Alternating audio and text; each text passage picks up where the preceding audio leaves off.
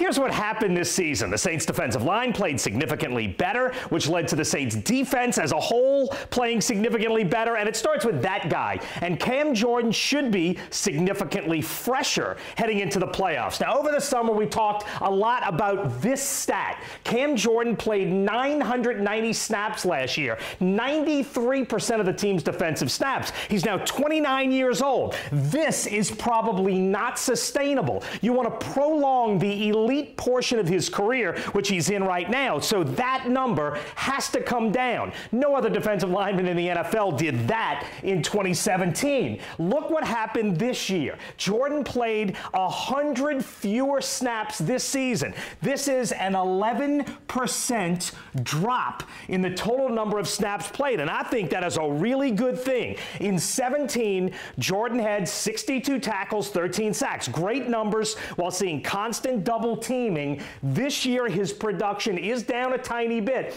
But here's the thing. Jordan draws the double team, and that's what's allowed Sheldon Rankins and the other guys around him to get better. In 17, according to the analytic website Football Outsiders, the Saints' defensive line as a unit ranked 16th best in the NFL. That's for playing both the run and the pass. This year, they were the second best unit in the NFL. And yes, Rankins and Alex Okafor and David Onyemata and Tyler Davison and Marcus Davenport all played a role, but offenses scheme first for Jordan. He is the focal point. He is the single biggest reason for this number on the season, the team's overall defensive success. And the single most impressive stat about number 93, since being a first-round pick in 11, he has never missed a game.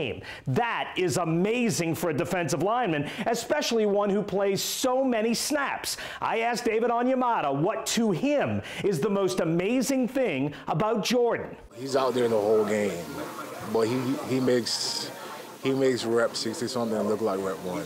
Onyemata added this offseason, every other defensive lineman tried copying Jordan's workout regimen. Cam Jordan was the 24th overall pick in the 2011 draft. I would argue it was one of the best Saints draft picks, one of the top 5 picks they have ever made. And as we ramp up for what's hopefully another Super Bowl run, don't forget how valuable that guy is. Guys.